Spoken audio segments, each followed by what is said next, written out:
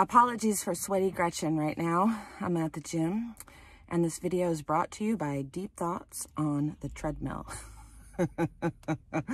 So I, in preparation for my jaw surgery, have been trying to lower my resting heart rate by getting on the treadmill, getting my heart rate up to 130 or higher, and then sustaining it for 30 to 60 minutes.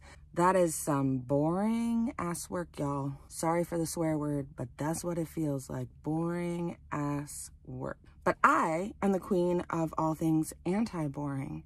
And so I find myself going through a process whereby I want to push hard, like get through it. Come on, you can do it. You can do another 5 minutes. You can do another. You can do it. You can do it. You can do it. I'm trying to tolerate the hard work to get to the end. And certainly sometimes we need to tolerate the hard work for sure. But I found myself thinking about, while I was finding different ways to like use my hands, at one point I'm walking fast and I'm touching my fingers like this. I'm just like, what else can I do? Oh yeah, I can work on my wrist flexibility while I'm walking fast. What else can I do? Oh yeah, I can punch up. I can drum. I can drum. What else can I do? What else can I do? But I found myself thinking about how many things in life we tolerate and we try and push through the way they are. Work, sex, relationships, friendships, like romantic and friendships. School, right? School, we push through school. We push through studying. This sucks, but I just got to do it. Or I'm not going to do it, right? I got to do it or I'm not going to do it. And I was thinking how maybe the most important skill we can impart into our young ones, besides kindness and love and connection to other people, that's the most important. But this is what I'm about to say is related to self-love, actually, so it's connected to the idea of love. The most important skill might be, okay, I lost my thought. I'm gonna find it. How do you notice when you're trying to push through something that feels so hard? And how can you make it more pleasant in some way? How can you make it more anti-boring? We can't make things fun all the time, but we can notice when there is that pushing sensation, that grinding sensation, or that deadening inside of us. How do we notice that?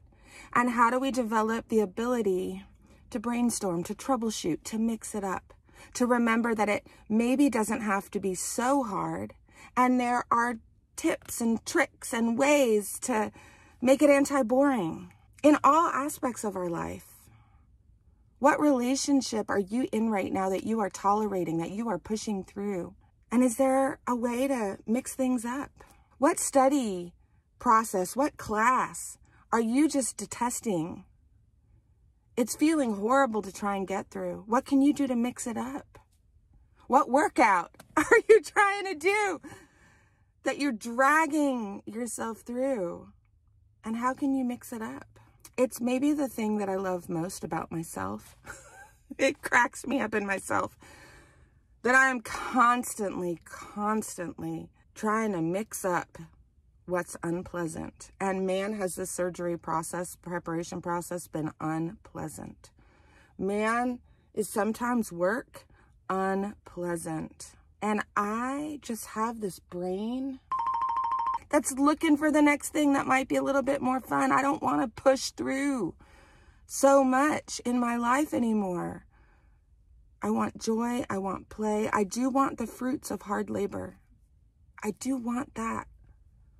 But not at the expense of my spirit and my soul. And how can we teach students, our young ones, to not just push through and do hard things, but how to mix it up and make the hard things more anti-boring so that we can have joy in doing the hard thing instead of just always suffering and trudging? My answer to that with learning is the anti-boring toolkit, which you can start learning right away for free if you are an educator who wants to learn how to teach kids how to mix things up, at gretchenwagner.com/secrets or secret. I never remember if it's singular or plural. Gosh, that was a silly name to give it. But we will put the accurate link below. And I wish you just a beautiful day of finding something that you're tolerating and seeing if you can find a way to spice it up a little bit today. And maybe come back and tell us about it in the comments. Take care.